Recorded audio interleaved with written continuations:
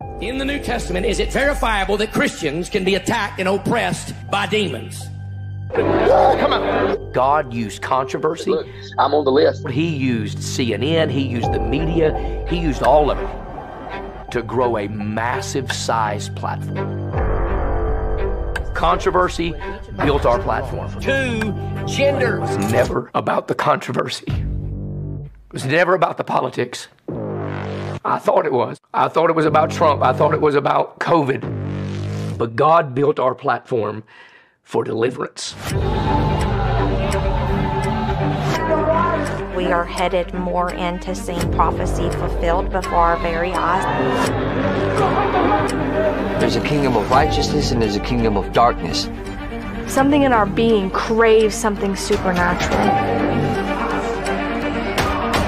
If you're addicted to something, you have company.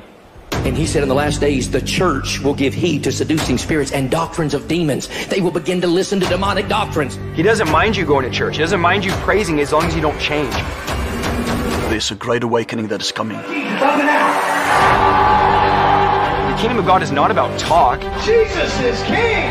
It's about power and demonstration. The state of the church in the United States, I believe, needs a reawakening of deliverance because of the evil that's going around. Christians can be under the influence of satanic oppression. 100% they can. You see, redemption and salvation is for the lost. Deliverance is to set the captives free.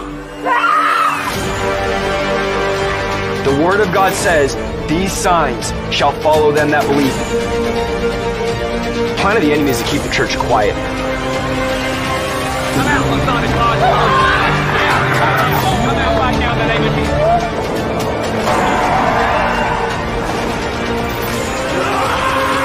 Deliverance is for the people of God. Deliverance is for the church. I'm here to call this culture to Jesus Christ and cast out demons.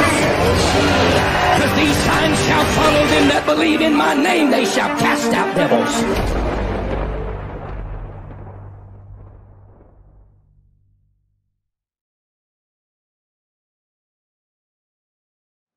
The Messiah never put any restrictions upon anyone exercising the power of his name.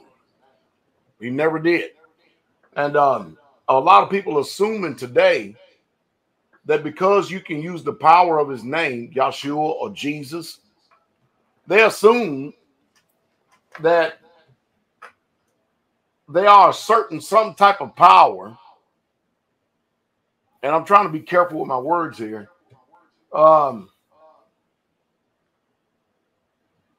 That makes them accepted in the kingdom of Yah. But it's just not so, because even then, as I watched that clip and I looked at the deliverances we've been doing for over 30 years, and then I looked at what was going on there. Oh yeah, sure, believer can cast out devils. Most people, what they don't understand about salvation is that when you first come to the Messiah in brokenness, in repentance, and you have a broken spirit and a contrite heart, that is just the first step into the kingdom. And then the rest of our life has to do with sanctification. The rest of it does. But what we're looking at in this particular situation here is this. You got Christians out there and they keep misusing the word by saying that the Bible says they're Christians. The Bible says they're Christians. The Bible don't say a damn thing to Christians. Not one damn thing at all. And that's the reason why these people who have a form of godliness get mad at us. But Yahshua said it better than what I could put words to. And I'm going to read it here real quick. Okay. In Matthew 7:21, he said this. And I want everybody to listen real close, including all you come out in Jesus' name people. Listen real close. This is the words of Messiah. Write this down. John 14:15, Jesus said, if you love me, then you will keep my commandments. Oh, in 1 John, he said, he that saith that he loved me and keepeth not my commandments is a liar, and the truth is not in him. Record that. Write that down. Matthew 7:21 says, this is what Jesus said. Not everyone that saith unto me, Master, Master, or Lord, Lord, shall enter into the kingdom of heaven, but he that, here's the key word, doeth.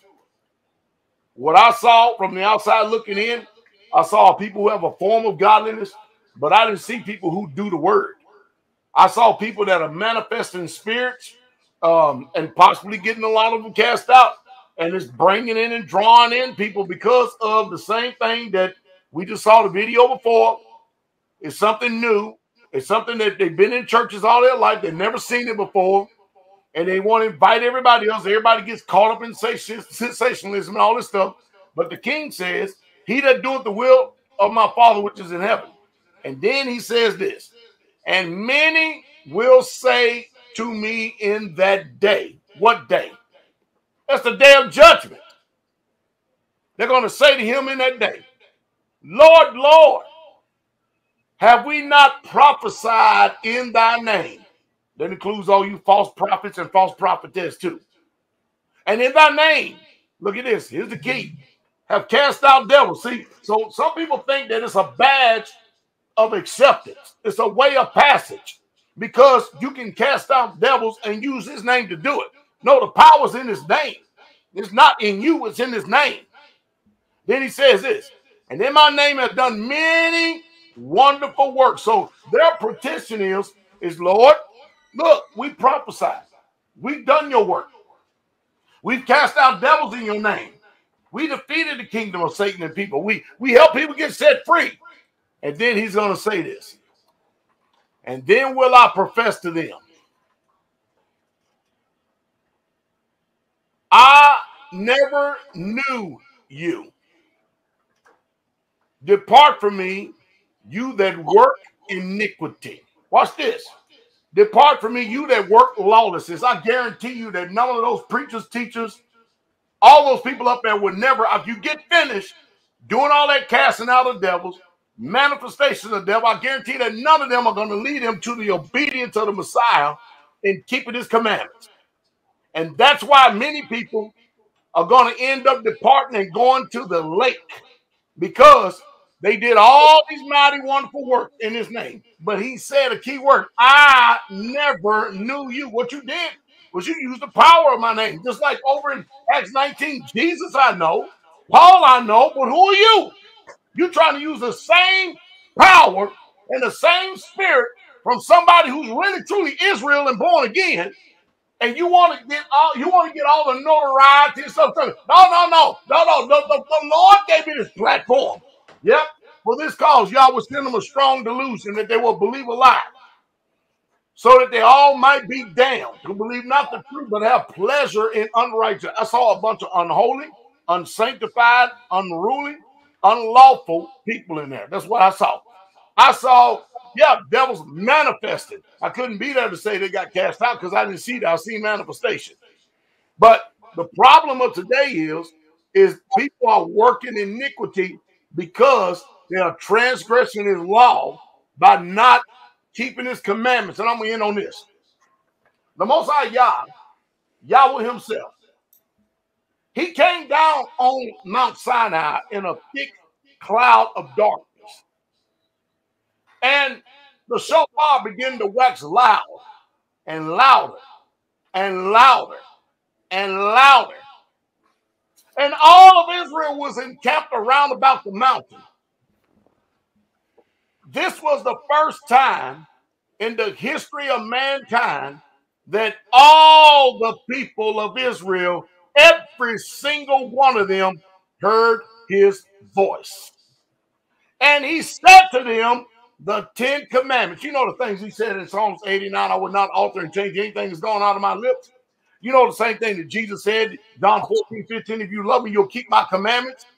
And 1 John, you'll keep my commandments because my commandments are not grievous.